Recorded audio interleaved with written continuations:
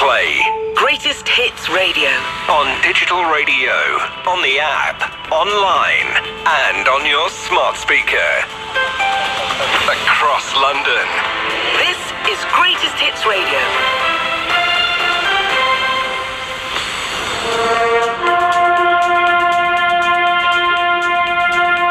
King Charles has led the Remembrance Sunday ceremony at the Cenotaph in central London for the first time since the death of Queen Elizabeth. He laid a wreath which remembers both his mother and his grandfather, King George VI. At 11 o'clock, Big Ben officially returned after several years of repairs to mark the start of the silence.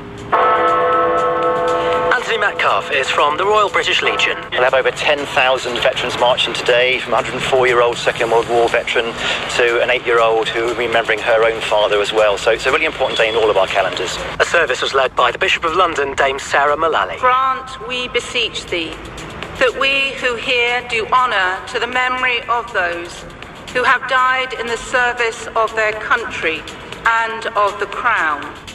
In other news, in the